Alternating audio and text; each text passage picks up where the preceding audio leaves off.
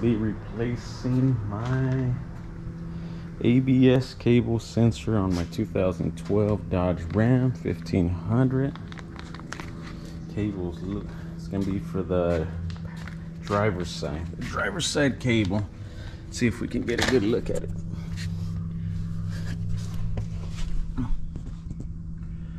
Yep, that's it right there. The only reason it's damaged is because my little dog, where is he at? He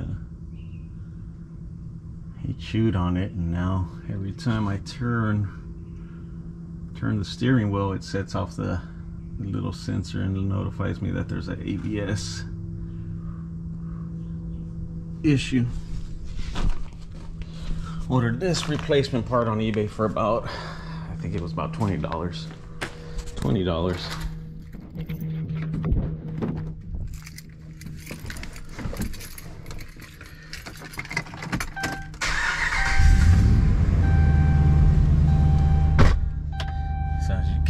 Let's see, I'm gonna go ahead and twist this wheel all the way, and well, it didn't go off that time. Let's turn it the other way. There we go. So see, got my little ABS light sensor that comes on.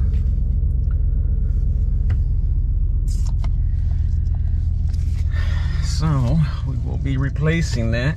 Shouldn't be too bad. Have the wheels turned all the way to the right, which will allow me to have better view and access to the actual cable itself. You can see it just detaches right there. I tried to fix it at one point myself with just electrical tape around it, and then disconnect and connects right there. So let's go ahead and get this thing swapped out. So it's gonna disconnect from there, unclip it from here, unclip it from there, unclip it from there, unclip it from the other end.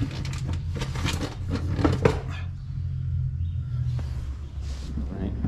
We've got everything disconnected from this angle. Now we're just gonna go ahead and remove the wheel, disconnect it from right behind the rim. All right,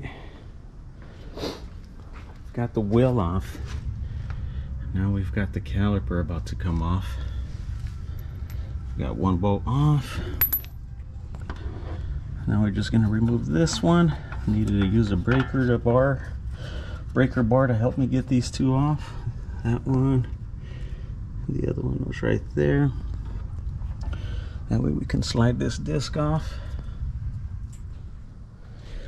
Alright, so we've got these three bolts removed from the rear end on this side, which allowed me to slide the rotor off. As you can see, this is the damage that was caused by Bernard, my Shih Tzu.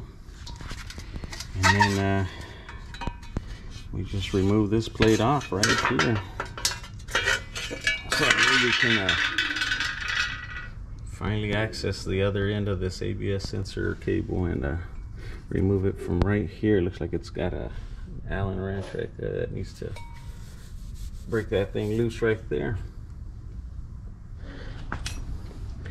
Here it is. That Allen wrench removes that screw. This thing just pops out. As you can see, there's a little O-ring on there, but that's the old one. Here's the new one.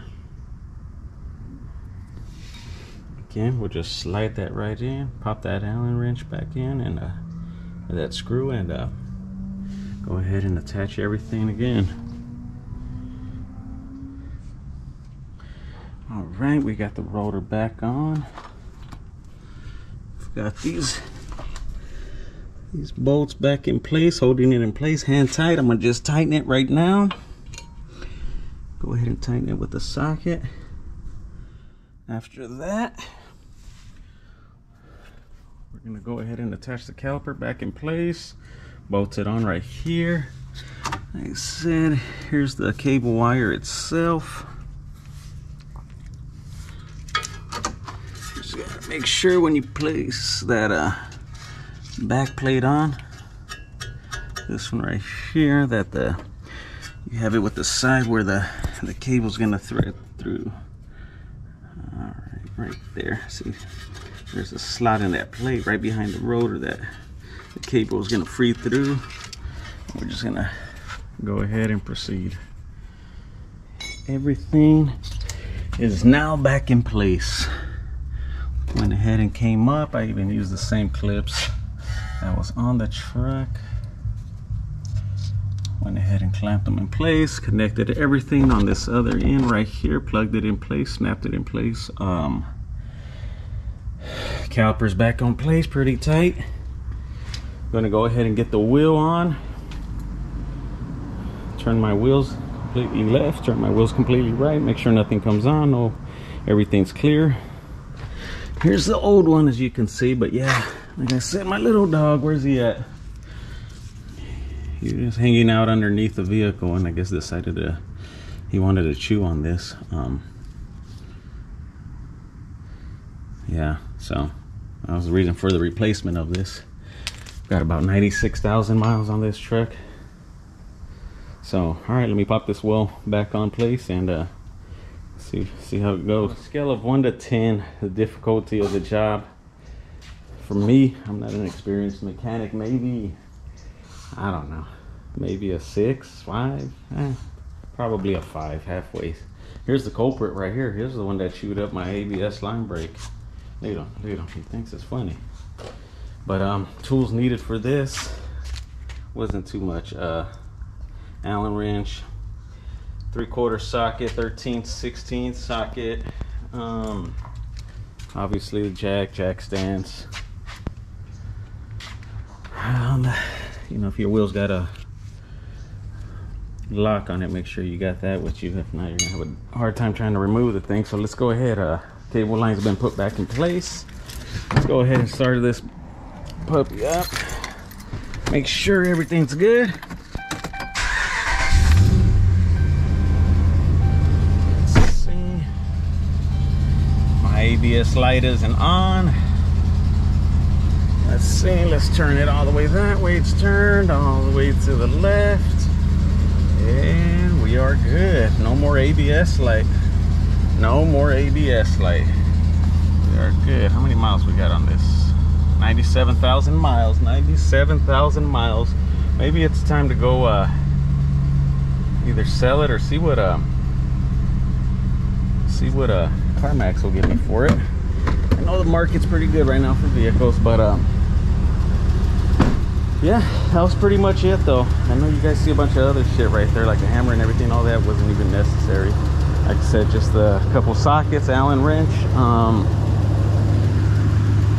Said for someone that's not experienced like myself, the degree of difficulty was between 1 to 10, 5, halfway. A few bolts that had to be removed without being too knowledgeable as far as mechanics go. It was pretty simple.